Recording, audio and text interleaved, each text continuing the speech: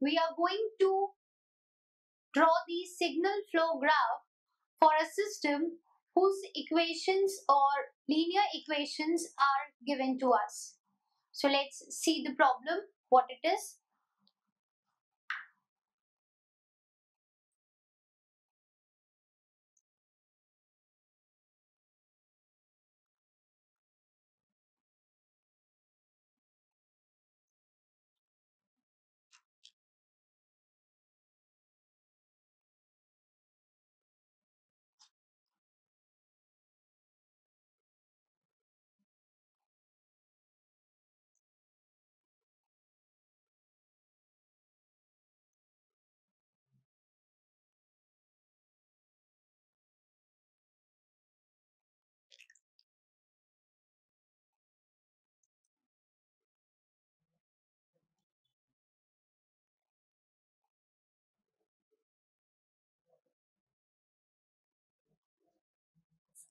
So in the question, we are given three set of equations, and using these three set of equations, we have to draw the signal flow graph for the system.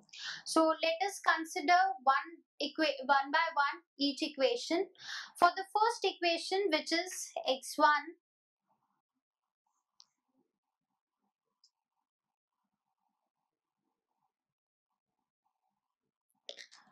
we have A11, A12, A13 and A. These are the constants, and we have the variables x1, x2, x3 and u.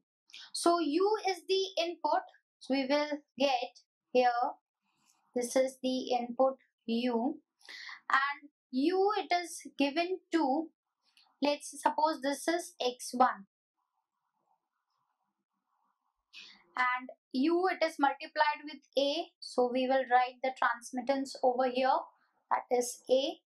Now this x1 it is multiplied with a11, that is it is a self feedback loop and having the transmittance a11.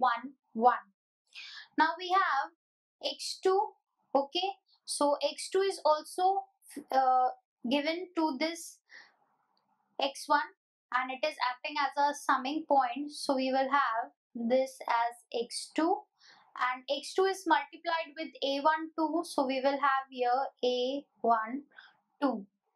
x3 is also a variable, so it is also a node, and this is multiplied with a13, so we will write this transmittance over here, and this is the variable or the node for the variable x3. So we have drawn the signal flow graph for the first equation. Now consider the second equation. We will have second equation is x2 equals to b11 x1 plus b12 x2 plus b13 x3. So this is our second equation. Now in this second equation, x2 is a node, x2, x1 and x3. There are three nodes. This is x2, this is x1 and we have this as x3. Now x1 it is multiplied with b11, so we will have b11 written here, and then x2 it is multiplied with b12, that is it is a self feedback loop again we have, and this is b12, that is the gain or transmittance written over the arrow. Now b13 multiplied with x3, so it is also an input here, and this is b13. So we have drawn the signal flow graph for the second equation.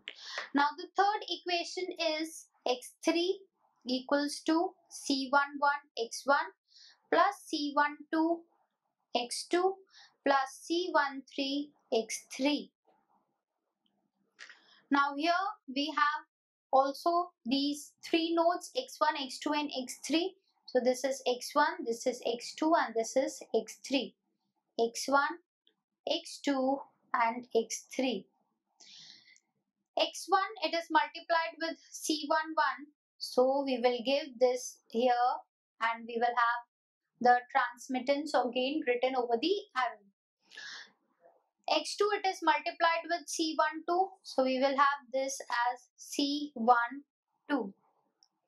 X3 it is multiplied with C13, so it is a self-feedback loop, so we will have this as X3 given to itself and multiplied with C13. So we have drawn the signal flow graph for each of these equations. Now we are going to combine all these three signal flow graphs so as to obtain the complete signal flow graph for the system. So let's combine these three signal flow graphs, first, second and third. So we will get the complete signal flow graph as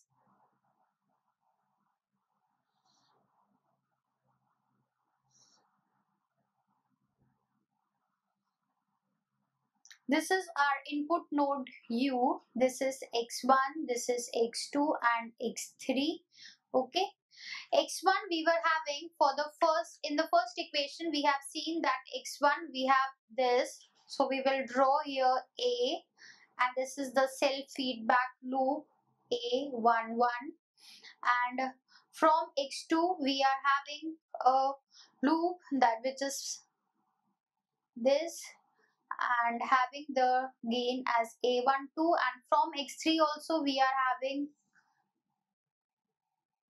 this A13. So we have drawn our first signal flow graph. Now we will draw the second signal flow graph, combine it with it. So we have from X1 to X2 we were having B11. So this is X1, this is X2. We have this as B11. Then we have the self-feedback loop as B12. We can also, in place of this, can also write B11 here. We can remove this, cut it. Let us mark it with red.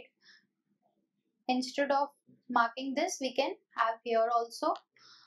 Now from X2 to X3, we were having B13. So we will write here B13. Okay. Now the third signal flow graph is this. So from X1 we are going to connect this X3, and this is C11. From X2 to X3 we were having C12, and X3 we are having a feedback loop, self-feedback loop as C13, and this is our output. So this is the complete signal flow graph of the system. We have drawn the signal flow graph for each of the equation, and then we have combined all the three signal flow graphs so as to obtain the signal flow graph for the complete system. I hope you have understood the problem clearly. Thank you.